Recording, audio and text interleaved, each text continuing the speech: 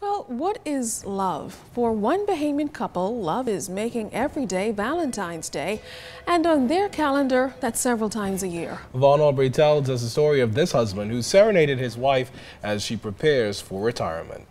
Adelie Johnson has been serenading his wife Leah at her job each Valentine's Day for the past 17 years. It's August, and the retired police was dressed as though it's February 14th again.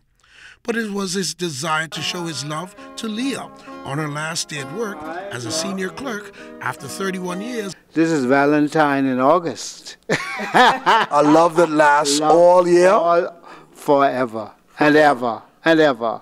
Leah, in a matching red and white outfit, said she was anxious to see her husband join her on her last day at work.